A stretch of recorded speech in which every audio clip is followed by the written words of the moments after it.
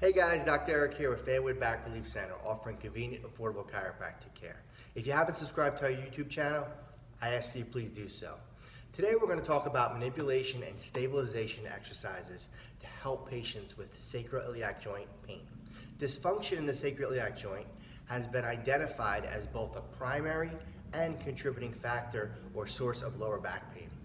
A recent study involving 40 patients with SI joint dysfunction found that both stabilization exercises and spinal manipulation are effective treatments for reducing pain and improving disability with patients with this condition. Doctors of chiropractic usually commonly combine both forms of treatment when addressing sacroiliac joint dysfunction and pain. So if you're having lower back pain or you're having pain in the SI joint, both areas do need to be checked and make sure that there's proper function there, proper alignment. And that's what I do at our office here, is making sure that those both areas are not contributing to the pain and disability.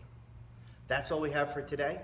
If you have any questions, as always, you can give us a call. A lot of our information, our research articles, our services, everything's on the website. It's fanwoodbackrelief.com.